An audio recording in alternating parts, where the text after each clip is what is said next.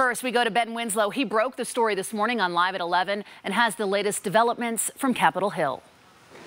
This is some good news. The latest order by the Utah Department of Health starts to outline lifting the mask mandate and other restrictions. There's an epidemiological endpoint, which is no new cases for 28 straight days.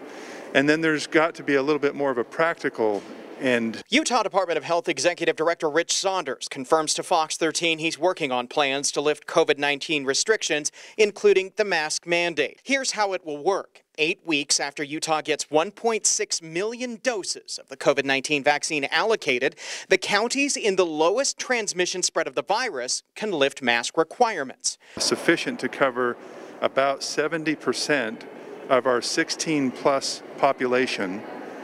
Then at that point, giving it 8 weeks. That should give COVID-19 cases more time to drop and state health officials the ability to vaccinate as many people as possible. Here's where Utah is right now on its virus transmission index. Only a handful of sparsely populated counties are in the low spread category right now. We're in a relatively good spot, and the mask requirement, which is a really good requirement, it's the cheapest, the least invasive measure that it makes the biggest difference.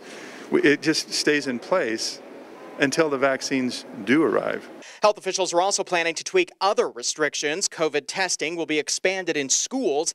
Dances can resume if all students who attend agree to get a test. Bars in the moderate and low transmission levels can increase occupancy to 75% if they can still ensure physical distancing. Movie theaters and sporting events can resume as long as masks remain and people attest to being COVID-free. Meanwhile, bills that put more scrutiny on public health orders are advancing in the legislature. The Senate passed a bill giving lawmakers the ability to shut down health orders, but Senate leaders insist they may not even use it. Right now, there's not a lot of need. We're winding down COVID, and I think we're seeing some of the restrictions be lifted. Now, Governor Spencer Cox told Republicans here on Capitol Hill that more counties may move to moderate, and we may be celebrating mask-free and in large groups by the 4th of July, if not sooner.